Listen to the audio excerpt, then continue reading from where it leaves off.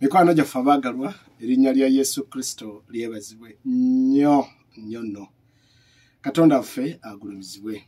We are so grateful to the Father of our Lord Jesus Christ, who is in heaven, kubanga atumanyi.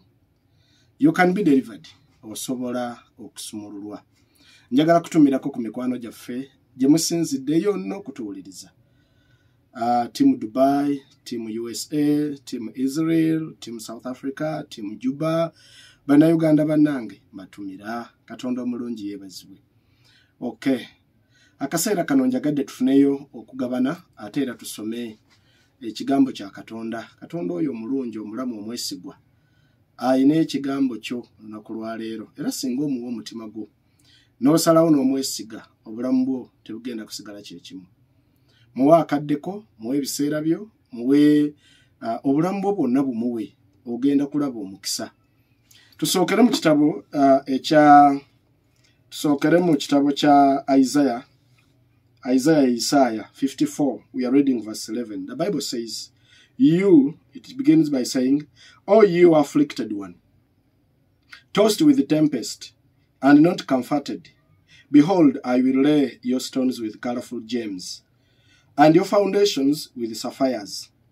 I will make your pinnacles of rubies, your gates of crystal, and all your walls of precious stones. All your children shall be taught by the Lord, and great shall be the peace of your children. In righteousness you shall be established. You shall be far from oppression, for you shall not fear, and from terror, for it shall not come near you. Indeed, they shall surely assemble, but not because of me. Whoever assembles against you shall fall for your sake. Behold, I have created the blacksmith, who blows the coals in the fire, who brings forth an instrument of his work. And I have created the spoiler to destroy. No weapon formed against you shall prosper, and every tongue which raises against you in judgment you shall condemn. This is the heritage of the servants of the Lord, and their righteousness is from me, says the Lord." Hallelujah. Isaya 5:4 bigambo byabo abawulira nga basuukundibwa n'embeera ze bazibayitamu. Mabanja, mwana yabuze ng'ekika kibanja, famire y'omusajja egamba mukazi gwe leero bw'otazaala. Wali muno obuyimba bwe twayimbanga, kasookanga kasefoligwako, mubuuza oligwako, omuntu abeera eggwako nga muntu, ne kaddako omugole tuleese muto bw'atazaale nga bamuzaayo. Owulira obuyimba obwo bukuvugira, oba oli awo n'ogwa ku Samwiri, bawulira mu Samwiri boogera ku Kaana. Omubuulizi naye n'akisussa, n'agenda ateekako toyireti. Toyi nakyogasa, ojjuza toyi. Waliwo akaseera ng'emiyaga gikunta okuva emabega, okuva maaso, okuva ebuvanjuba, jangu ebugwanjuba, n'owulira nga osobeddwa. Okuyita mu kigambo kya Katonda tuzuulamu ebigambo ebituwa amaanyi. Bayibuli gwasuukundibwa, anyeenyezebwa n'omuyaga. Katonda alinayo pulaani nga bw'eri mu Yeremiya 29:11. Ayagala kuzimba bisenge byo, ayagala kuzimba bikomera byo n'amayinja ag'ebbeeyi. Njagala olowooza obulamu bwo Katonda ng'atandise okubutona. Bannaye Katonda atona. Nze nyumirwa nnyo abantu abatona emikolo, abatona abagole, abatona emmotoka, abakola interior designing, exterior designing, abaluka ebibuga, abantu abo abamanyi kye bayita urban planning. Njogeddawo professions nyingi. Zonna Katonda azizinga mu mulundi ogwo n'akuwa omukisa. Oba oli mu kyalo, oba oli mu kibuga, n'akujjanjaba ate n'akukolera. Kino oba okkiriza oba tokkiriza ye Katonda. Bannaye tukkirize Katonda akola ekintu ekijja. Tuli mu kaseera nga tumalako omwaka 2022. Era twolekeddwa okugufuluma. Nsaba Katonda abeeko ebintu byakufulumya mu linnya lya Yesu. Ndi wano okulangirira olw'ekigambo kya Katonda ng'omuweereza wa Mukama nti Katonda wa Isirayiri olw'amaanyi ag'ekigambo kye akufulumye okuva mu bulamu obw'okukolimirwa, akuyingiza obulamu obw'omukisa mu linnya lya Yesu. Ebikolimo bibeerako obubonero.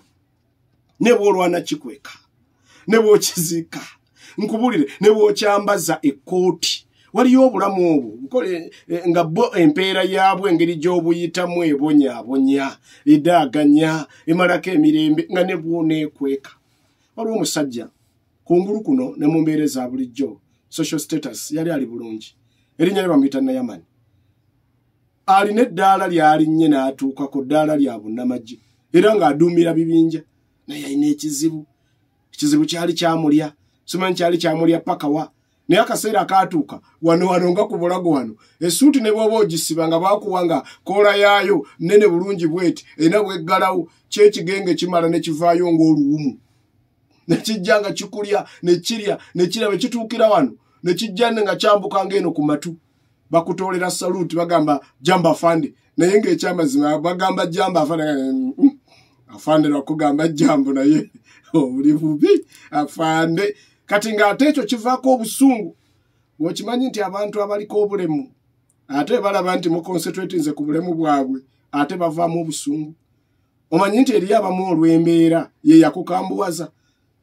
era wenna tosaasira obusungu bukujjira onyiiga mangu ovaako owaya obuuza abantu banjogerako ki naye nga kiva ku mbeera mw'ozooyita ng'olunaku Katonda lwali kujjirawo embeera eyo n'emirembe gyonna girijja ne balaba ku nnaaka ayina essanyu ayina emirembe ayina omukwano ne babuuza nti kiki nti bwali butafumbirwa bwe bamutunuza nga nkakaba ng'alagirira ewali omusota so nkusabira mu linnya lya Yesu Kristo omwana wa Katonda omulamu ono gwe tuweereza ate nga mulamu Katonda akusomose ate ogenda kusomoka nkubuulira ogenda kusomoka mu linnya lya Yesu Kristo omwana wa Katonda omulamu so Katonda nga yakutonyeetonye obulamu bwo n'abuwa emirembe mu mwoyo n'otandika okukula ng'omanyi Katonda obulamu bwo assured bulina assurance yakubeera mu kubulamu butaggwaawo n'otambula olugendo ng'obuzudde olugendo lw'okuyitibwako n'osoma ebyawandiikibwa ng'obitegeera ate nga bituula mu mutwe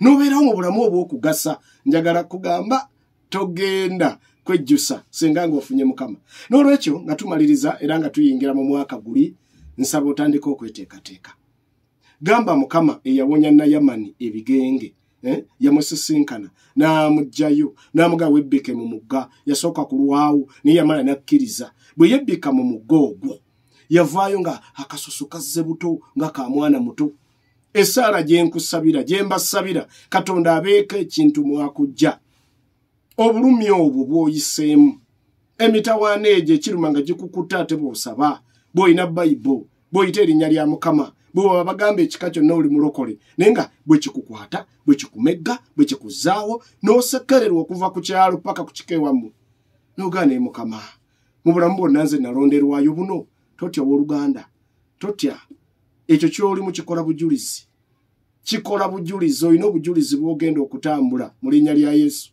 gwe baleke bonna bakulabe baseke bakutumba amannya gonna pale bituli pale mbaaya olumba kutuma na kala zango ezo oyambala green purple wuya ayitawo pasa bugembe bamuyitanga yero ku lwakasaati ka yero gwe simanyi bakuyita wano waliwo olugero luduula luga nti omwavu kyafuna kye yeetuuma kasita afuna empuuta ganze empuuta bwafuna omuceere nze muceere kati abantu bajja kuwa amannya gonna ge banaakuyita naye nkubuulire toli ekyo toli muceere toli mpuuta toli kafiifi toli kaffenyere toli ekyo naye oli mulonde wa Katonda gwe yayagala Mukama gwe yeeyawulira era gwagenda okuzimba n'amayinja gano ag'ebbeeyi yeetegese okuzimba ng'ekibuga agambye nti your gates of crystal and all your walls of precious stones and all your children shall be taught by the Lord. Katonda bw'ayogera ku nsonga y'abaana then n'ayogera ku maka ekigambo kino akitegeeza amanyi nti abaana banaaba baakujja mu layini ey'obwa Katonda oteekwa okuba n'omukyala owase then abaana baveeyo naye kati bali mu ntumbwe tambula nabo bambi olinya taxi baabo olinya boda be baabo yonna gy'olaga abamu basambisa mupiira abamu mubalimisa nnimiro abalala baddusa misinde naye nga Katonda yaboogerako abaana abo abakuli munda nti bagenda kuvaayo ate basomesebwe Katonda n'olwekyo njagala tuyingireko mu kusaba tekugenda kuba kuwanvu naye ate kugenda kuba n'amakulu obulamu bwo bukyalirwa amaanyi ag'eggulu oyo atutumye tugende twogere n'abantu be nti bwe twesiga ekigambo kya Mukama bane Katonda mwesigwa ate mulamu nga tuyingira mu kusaba tusome mu 55 verse 11 Isaya 5:5 olungi ndoza tuve ku lwa 10 For as the rain comes down and the snow from heaven, and do not return there, but water the earth, and make it bring forth and bud, that it may give seed to the sower, and bread to the eater, so shall my word be that goes from my mouth. It shall not return to me void, but it shall accomplish what I please, and it shall prosper in the thing for which I send it. Kigambo kya Katonda. Ng'enkuba bweva waggulu, oba mwe ababeera mu muzira kati kaseera ka winter, nga omuzira bwe guva waggulu ne gutonnya, ne mutagulaba nga gwambuka kuddayo, naye ne gufukirira ensi. Ensi neemera, neereeta ebintu, neemulisa, enva ne zijja, ebibala ne biteekako ensi. N'ekigambo kya Katonda bwe kityo bwe kigenda okubeera. Kasi takimala ne kifuluma. Tekigenda kuddayo nga tekikoze ekyo Katonda kye yakitumira. Kano kawulire nga tugenda okusaba. Watonderwa kuba kitiibwa. Oli kitiibwa kya Katonda ky'olina okuŋŋaanya. Kale bikwetoolodde, ebigambo ebikwatako, obulamu bwo, abaana bo, amaka go, n'emirimu gyo, gigwana gy'olesenga ekitiibwa kya Mukama. Mu linnya lya Yesu Kristo Mwana wa Katonda omulamu. Katusabe. Oli mulungi Yesu, tukwebaza kubanga Mukama olw'ekigambo kyo tugolokosa. Era nsabira omukyalo oyo n'omusajja oyo, baganda baffe bonna, b'otuwaddeko akakisa okwogera mu bulamu bwabwe. Katonda omwesigwa olw'ekigambo kyo. Leka ekigambo kino eky'abantu abasuukundiddwa olw'endwadde, Mukama obakyalire. Nga Katonda omuwonya. Era eriyo eddagala eryo ery'omu Giriyadi. Oli atumya n'aga nti wa Giriyadi teriyo ddagala. Giriyadi waffe ye Yesu. Emigga ejja kkubwa, omusaayi ogwo gwe wayuwa, mulimu eddagala eriwonya ebizimba, eriwonya kansa, eriwonya buli kika kya ndwadde, emitwe egiruma, misujja, byonna ebyo Katonda wa Isirayiri nk'owoola amaanyi agayitibwa amangi okuwonya. Mukyala gwe wona enseke zaakukwata, n'olwala obulwadde tebutegeerekeka. Njogera gy'oli mu linnya lya Kitaffe. Amaanyi ga Katonda agafuluma bwe twogera ku linnya lye. Yatuwadde obuyinza ogoba dayimooni omubi na buli kika kya ndwadde okiwonya. Amaanyi ago leka gakukkeko ekiseera kino kyennyini, gakke mu magumba go gw'alina omusaayi ogwalwala okuva mu magumba, ng'obulwadde bwo buli eri munda mu busomyo. Nkusabira Katonda yakutonda ayina amaanyi n'omukono gwe gusobola okutuuka eri munda mu busomyo. Nsabira abantu mwenna nga ekizibu kyammwe kya byanfuna. Katonda akusisinkane, ekyokukola okimanyi, ebyawandiikibwa obimanyi, eby'omukisa obimanyi, n'okugaba oyagala, naye ekizibu eki ebyenfuna biganye okutuula. Nsaba ekisa kya Katonda ekyaza ebintu. Kino ekyakyalewa Obededomu, bannange kikyale ewuwo, kikuleetera ebintu okwala, olabe omukisa, obeere muwanguzi, n'ekisa kya Kristo Yesu kikusembe.